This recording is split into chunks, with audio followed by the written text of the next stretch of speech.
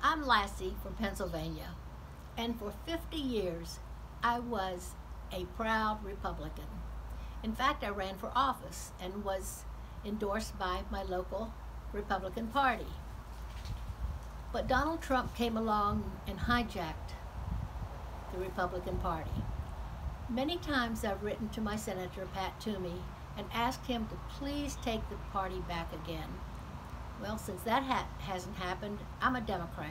I'm a proud Democrat now, and I'm voting for Biden because I think Joe Biden can reunite the United States and put us back into a place of prominence in the world again.